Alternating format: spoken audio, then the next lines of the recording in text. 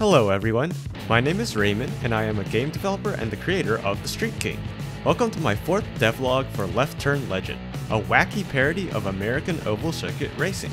It's been quite a while since my last video, but I've managed to get some more work done now. If you saw the video thumbnail, the first thing you'll have noticed is that I've created a logo for the game now. It's a bit of a parody of the real-life NASCAR logo, with a cheeky modification to the G in Legend so it looks like an oval circuit. To describe how I made the logo though, we need to start with what is perhaps its most important feature, the font.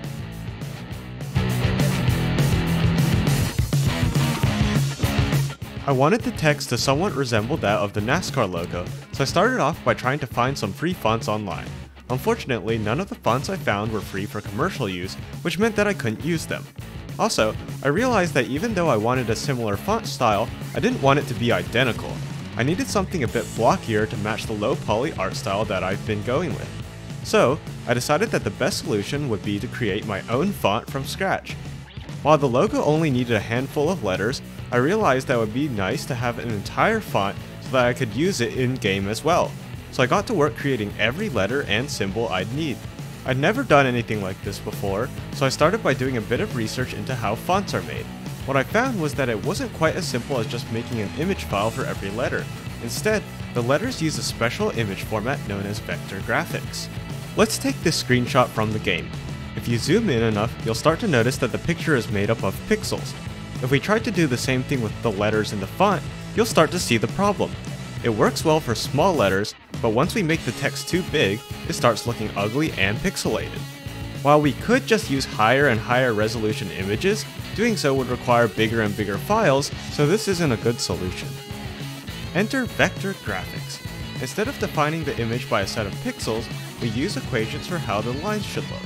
Since we don't have to constrain ourselves to a grid of pixels anymore, the image will dynamically use as much or as little detail as needed. That way, it will always look perfectly sharp. Fortunately, I don't have to figure out the equations myself. Instead, I downloaded a free program called Inkscape and got to work creating all of the letters and symbols with vector graphics. It was at this point where I realized that I was very lucky for sticking to a blocky font. It made it much easier to get letters to match each other in style, and I could use straight lines for everything without having to worry about making complicated curves look right.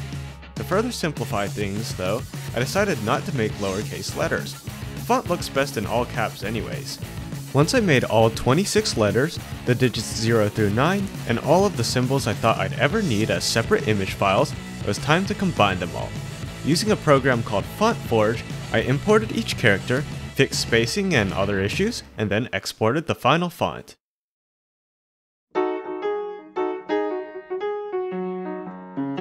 Now that the font was done, it was time to make the logo. Since the logo will appear in a lot of places, sometimes larger than others, I realized that it would be best if it too used vector graphics. I started by just having the text in my new font, with the style set to italics to give it some character. I then added in these slanted bars as a nod to the NASCAR logo. From here, I started playing around a ton with different styles and trying to figure out how to make it look better. I flipped some of the letters and gave a few of them arrow graphics. Then, I did some tests with merging the L's in left and legend, but that didn't end up going so well, so I scrapped the idea. I continued making changes to the logo, adding and removing various components, until I finally ended up with what I have now. I decided that only having the G be reversed looked less messy than the previous iterations with multiple stylized letters, and I ended up offsetting the words a bit so that the slants of the L's line up. While I'm probably going to keep making changes to the logo in the future, the current logo is my favorite out of all 16 iterations so far. I'm open to any suggestions on how to improve it though, so please let me know in the comments if you have any thoughts about it.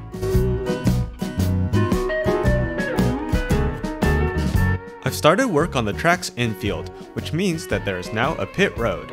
Since Leftington Speedway is such a short track at barely over a quarter-mile long, I had to split the pits between the front and back straights, similarly to Martinsville Speedway in real life. I haven't really done too much with the art in the infield and pits yet, so I want to instead focus on the gameplay additions that came as a result.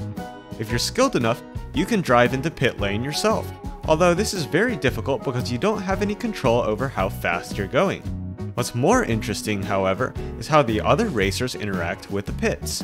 Other cars can spawn in the pits, and they'll merge back onto the track without a care in the world.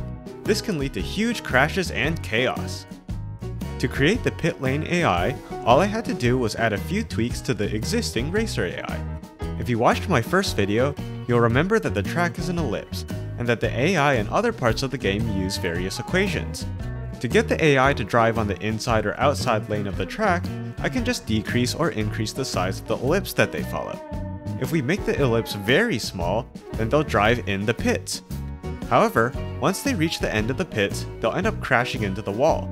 This looks pretty funny, but it wasn't the effect that I wanted. To fix this, I created a trigger at the end of the pits that would tell the AI to change their ellipse to a larger one. So as soon as they reach the end of the road, they'll join the rest of the racers on the track again.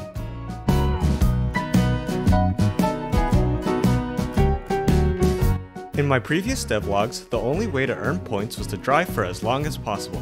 That isn't too exciting, so I finally added some new ways to score points, complete with text displays to show what you've earned. You can earn points for trading paint with other racers, and get even more if you slam their cars around. You can even take it a step further and earn a huge bonus if you completely take down another racer. But this is pretty hard to do without also wrecking yourself. Additionally, you will also earn bonuses for completing laps, overtaking opponents, pulling into pit lane, and collecting power-ups. Your lap bonus will increase with each lap, so more laps means more rewards. I won't get too far into the specifics, but the lap counter and the overtake tracker both make use of the ellipse equations that I introduced in my first video. The basic idea is that by keeping track of the current angle progress of the player and the opponents, we can determine who's in front and what lap the player is currently on. I got a few comments in my earlier videos asking about why this was used instead of a checkpoint system. And the reason is that since we are using the angle instead of just keeping track of checkpoints, it can be much more precise and exactly follow the elliptical track.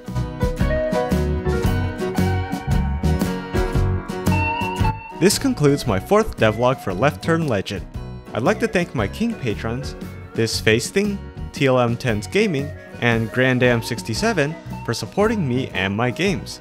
If you want to help out, please be sure to check out the link to my Patreon in the video description. Also, if you like this sort of content, please consider liking the video and subscribing. As always, leave a comment if you have any suggestions, feedback, or questions, and stay tuned for future updates on the game and the twist in the driving. Thank you for watching, and I'll see you next time.